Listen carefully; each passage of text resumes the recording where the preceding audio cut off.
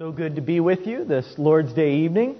I had a different plan for tonight, but I had some feedback from our last study. On last Tuesday night, we had a marriage study, and everybody there was encouraging me to bring forward that third lesson in our Traveling Companions series. We called this Is Your Captain Speaking? You know, after the first lesson that I preached on this, Jeff sent me an email, which he often does, full of wisdom and jokes and insights about the lesson. And he shared with me something I hadn't thought about canoeing. We talked about how you and your spouse are in the same boat in that first lesson. And Jeff said, you know, if you haven't been in a tandem kayak, you might not realize that the captain sits in the back so that he can steer, and also so that he can stay in tune with what the other rower is doing and pay attention and stay in rhythm. Well, what does it really require to lead well? What does it really require to stay in rhythm and follow well? What does it require to collaborate and work together as a couple the way God wants us to do? I'm going to look at two passages to start off, both in Ephesians chapter 5. First, in Ephesians chapter 5, verse 15, Paul says, "Look carefully then how you walk, not as unwise, but as wise." Very simple words. In that one sentence, Paul sums up a Bible full of emphasis on wisdom. All of the passages in the Old Testament, he points back and says, remember everything you've learned. It is important to be wise in the way you live. It's not just important to be good, that's important. But part of being good and righteous and holy is making wise choices. That is, in the Hebrew, skillful living. Living with skill, like a pilot or a captain or a boatsman who knows how to handle the rough seas, who knows how to raise the sails at the appropriate time. Only he's not talking, of course. The Bible doesn't focus so much on how to steer a ship, but how to live a life. And so here Paul says, look carefully. That's two words. The first has to do with watching. A captain has to watch.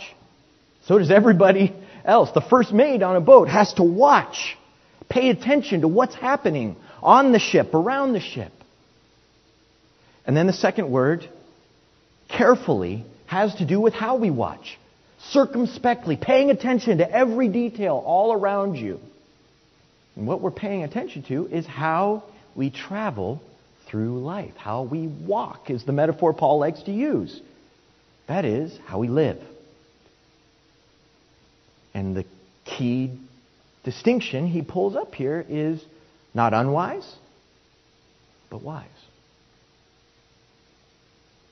Well, a lot of other ideas are brought up between that verse and our next verse, but if we skip down half dozen verses to verse 23, we find another key point that we'll build on this evening. He says, "For the husband is the head of the wife, even as Christ is the head of the church, his body, and is himself its Savior." Right there in that passage, he summarizes everything he's about to say about a husband and a wife and about Christ and his church. Look at this. He's the head. That is the authority, the leader. The husband is the head of his wife as Christ is the head of the church. But then he says his body. Remember, we looked at that in that first lesson, verse 27, this idea of being one flesh that is emphasized as Paul builds on this metaphor that in some ways Christ is one with us and we are one with our spouse. One flesh. And that's about more than just flesh, of course, in Scripture. Saying we have a oneness that God has joined together and no one can separate. And then he says, and is himself its Savior. Here is the way Jesus leads. And here is the way a husband is to lead. Through loving, sacrificial service that brings holiness into those he leads. As Keith put it in our study, a captain's main job is to get people to their destination safely. And the destination of the people in your home that we need to be helping them get to is an eternal heaven, a new heaven and a new earth. That home that Adam just prayed about, that God has in mind for those that he leads to this new life. So here's the big idea, and everything else we're just going to be expounding on this. The big idea of this lesson is a home needs a captain.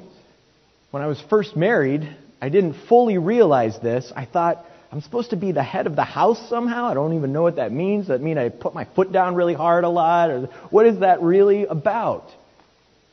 Or maybe it's not that big a deal and we just try to figure everything out together. And the answer is there's a little bit of truth in both of those, but those are both actually wrong. A home needs a captain, both to pilot through rough seas and to chart the course ahead, to help us wisely as a family navigate these troubles, get through this life, to be ahead. So I want to talk about 3 roles in this partnership. We're going to talk about the captain. We're going to talk about the first mate.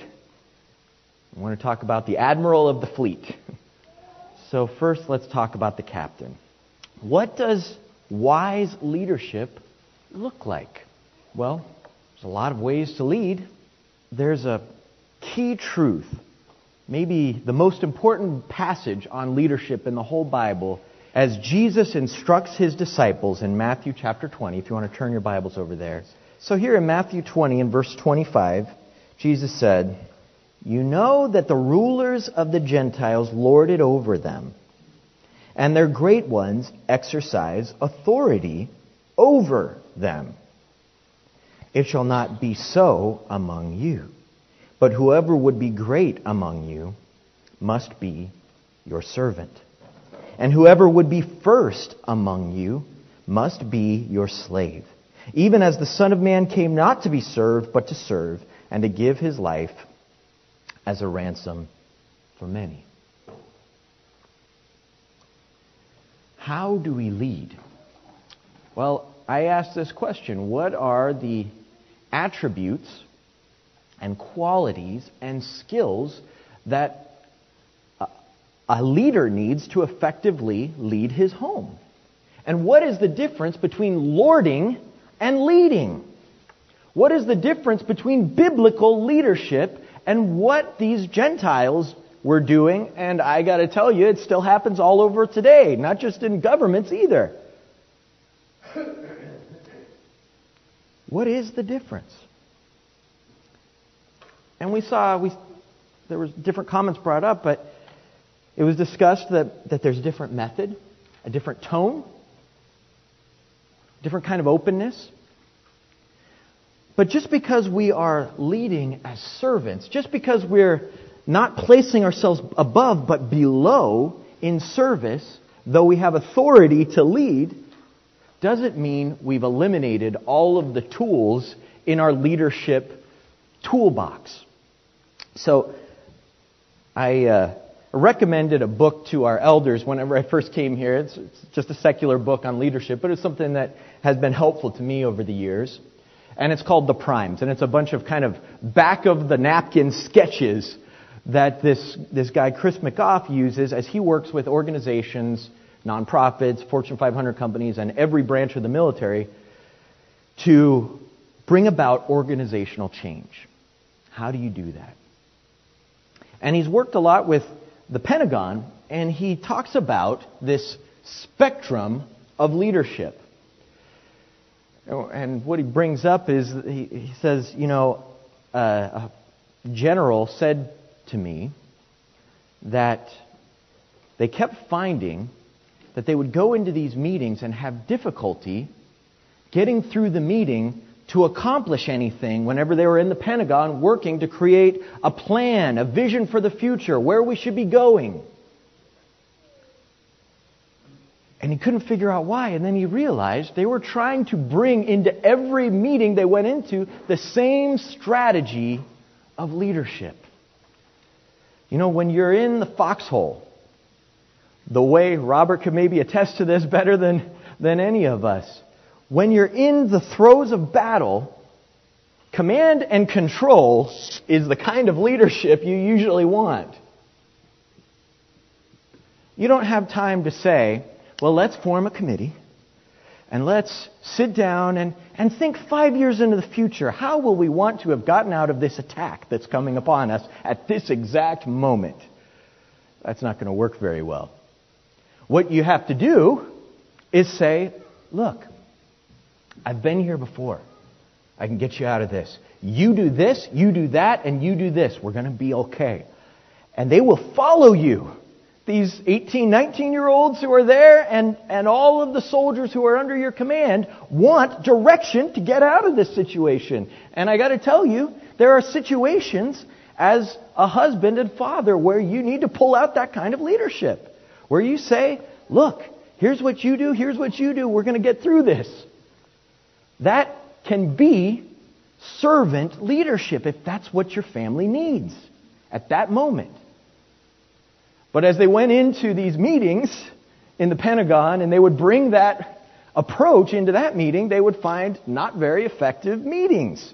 You do this, you do that. Well, people just separate themselves from the results. You're not getting the wisdom of the whole group. There's no buy-in to this long-term vision or the plan that we're putting together or whatever it is. And so he says, you know what? There are other kinds of leadership I could put in my pocket. I could build to consensus. I could say, well, what do you think? Okay, well, here's what I think. Let's figure this out together. It's not letting go of any authority. It's just saying, let's figure this out together and agree together. What do we think is the best way forward? There might be some give and take. And in doing this, you, as a husband, don't rob yourself of all of the wisdom that your wife has. It's not saying the family is all of a sudden a democracy. It's saying you are stepping back and not lording over, but saying, I want to listen to what you have to say, to what you need, to what you are thinking is important right now. And we'll figure out together where we go. And in the middle is planning. This more short term. This is long term. This is really short term. And in the middle is, okay, what are we going to do next week? Let's figure it out. And there's going to be a mix of the two in that. And I understand this is just an illustration or a model that hopefully helps us think through this approach to leadership. But the core guiding principle in Scripture about what it means to be the head of the family. One word. You just read through Ephesians 5:22 to the end. Here's what you're going to find. Love. What does it mean to lead your wife, to be the head of your wife? You love her. And so every time you try to decide what kind of leadership mechanism I should use, what is going to help us together get where we need to go, you think, what is the most loving thing I can do here? Let's think about what it means to be the first mate. That is, what does wise following look like? Turn over to 1 Peter chapter 3. Here we find in verses 1 to 6 some instructions to a wife. And specifically, he talks quite a bit here about a wife whose husband is not a Christian. And what we find here is that even though the wife isn't an authority in that from a position standpoint in the home, she has influence that she is meant to yield in the home. There is a kind of leadership that kind of from second chair she is meant to bring. And we start to see in verse 7 that husbands, in the way they lead, are primarily trying to understand their wives to bring influence. Remember, you can't save anyone from this morning. You can't control anyone. All you can do is exercise influence from the appropriate role that you have been given. And so what we find here, let's look at these verses 1 through 6 first. Likewise, wives, be subject to your own husbands, so that even if some do not obey the word, they may be won without a word by the conduct of their wives. Just the way you conduct yourself. It's what we find here.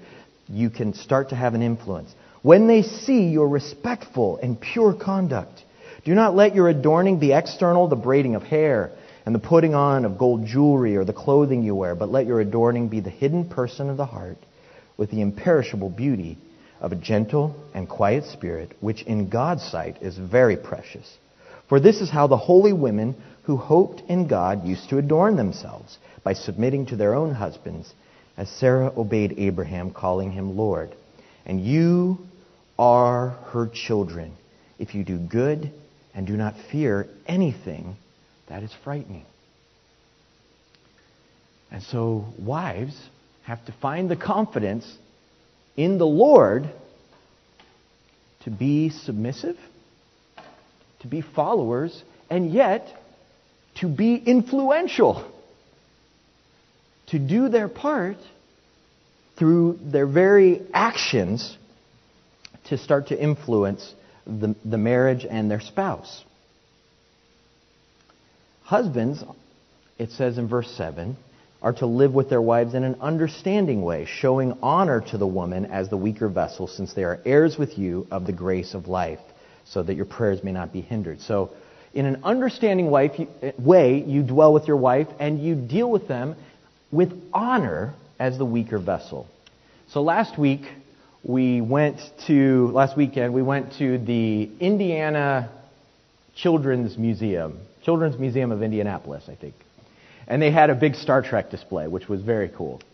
And I'm not a big Trekkie, but I like Star Trek. And we were able to sit down in the captain's chair. That was pretty neat. And you know what I said as soon as I sat down, if you like Star Trek The Next Generation at all. Engage. Make it so, number one. Number one is Commander Riker. If that was Picard. That was not Pickard. That was Captain Picard, not Captain Kirk. And his number one is his second in command, his first mate, Commander Riker. And whenever the captain gives an order, he trusts his first mate to get it done. This is something very powerful that we can miss about marriage, is that we are a team, captain and first mate. A team designed by God to work together, to collaborate, to get a job done, to make it so, number one. We have the husband as the head and the wife as the helper. The helper perfectly suitable. The help meet, as the King James says. The perfect corresponding partner to help the head get done what needs to be done.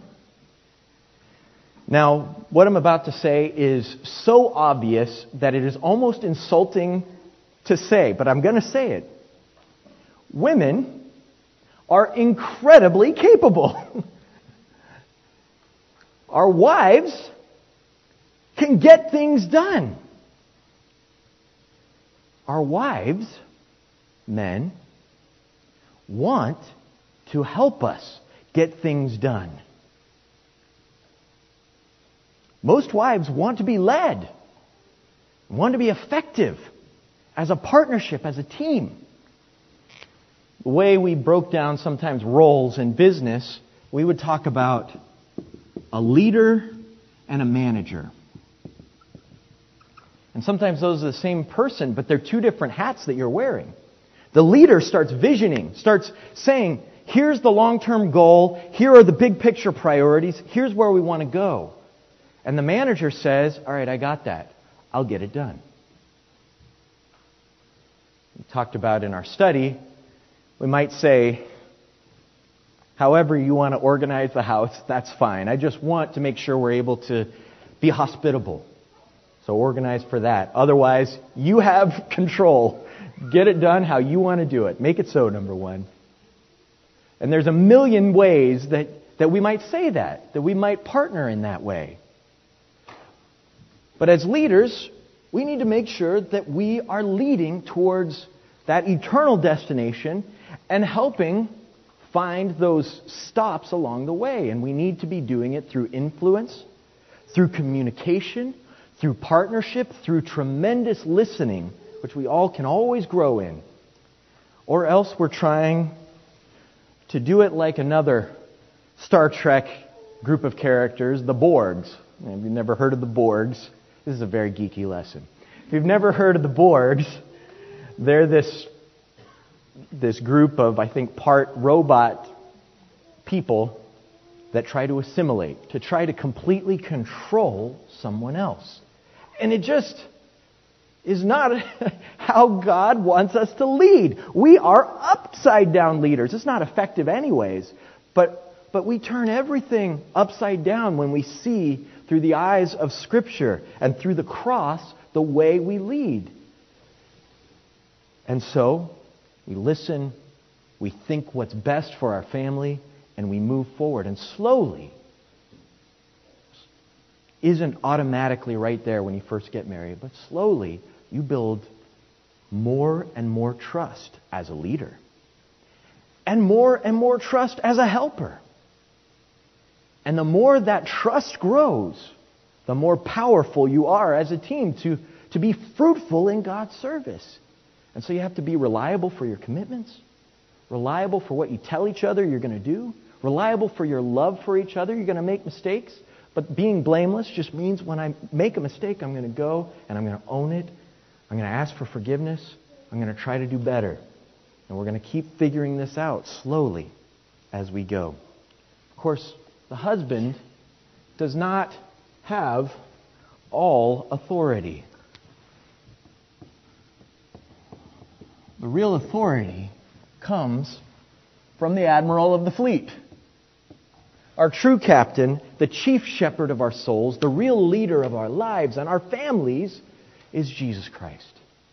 So how do we stay in constant communication with headquarters? Right after where we first started, Ephesians 5 and verse 15, when we get to verse 17, it starts to help us understand what it looks like to be wise. He says, do not be unwise, but understand the will of the Lord.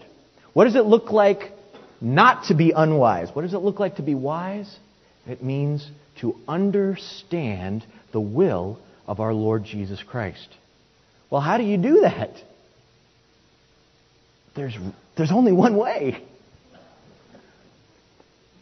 The directive, the prime directive, the way that we're guided, the principles, the navigation, everything that leads us is in the Scriptures. And so we have to, as a couple and as individuals, constantly go back to what the admiral is trying to get us to understand. Adrian read a while back about this study about marathon runners. Maybe Laura can vouch for this or say that no, that's not actually true. But what this study found is that when you're running a marathon,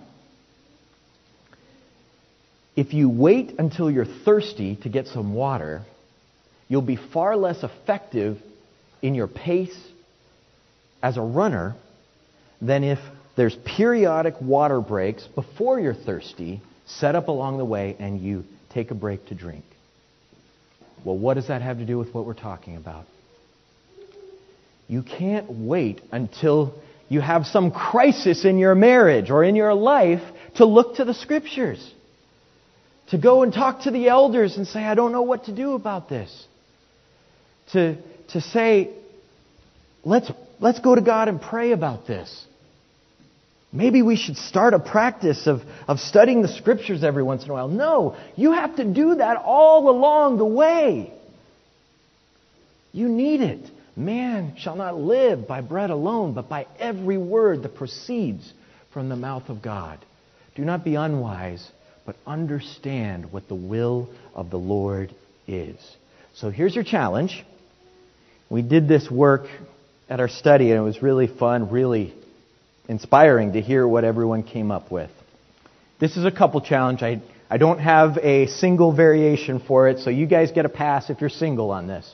But those who are married, as a couple, you think about two things. What's your North Star? That is, what is the guiding principle? Find a verse together.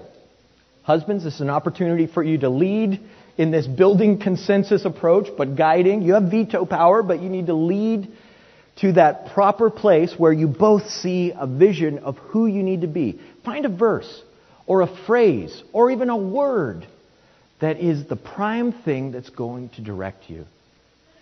And then think about, okay, short term, where are we trying to go? Where do you want to go as a couple in the coming months or years even? Where would you like to bring your children to? What kind of new practices or habits would you like in your family? Is there something you'd like to get involved in as a family in the church? Or something you need to cut back in as a family because it's starting to crowd out important things? Think about what is your guiding principle. And there's a lot here, right? But think about what is going to help you stay on course. And then where do you want to go? And just set, could be just one goal. A captain's job is to get his crew and his passengers safely home. Jesus Christ is reliable for that if you make Him your captain. If you say, I'm with Jesus, He will show you what it looks like to have someone carry you on their back. Say, I will lead as your servant, and I will get you there. It takes trusting Him. It takes trusting Him so much you're willing to obey Him. It takes submitting to Him, dying with Him in the waters of baptism, and rising to walk with Him for the rest of your life. If you're not a Christian, please come forward while we stand and sing.